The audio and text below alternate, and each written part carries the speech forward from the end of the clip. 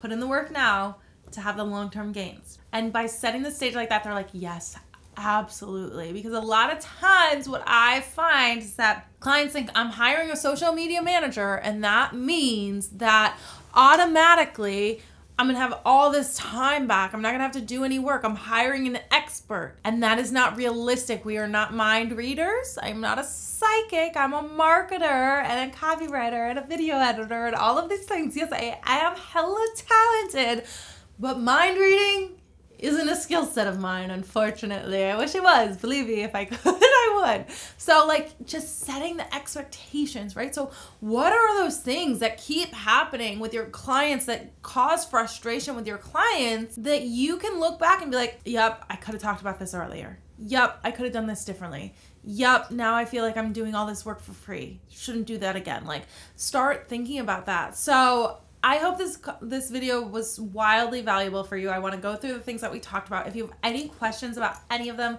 please ask me below in the comments. I would love to answer anything. Setting expectations isn't a fun conversation, honestly, but it's going to make your life a lot better, your company a lot more enjoyable. And at the end of the day, we're here to have fun.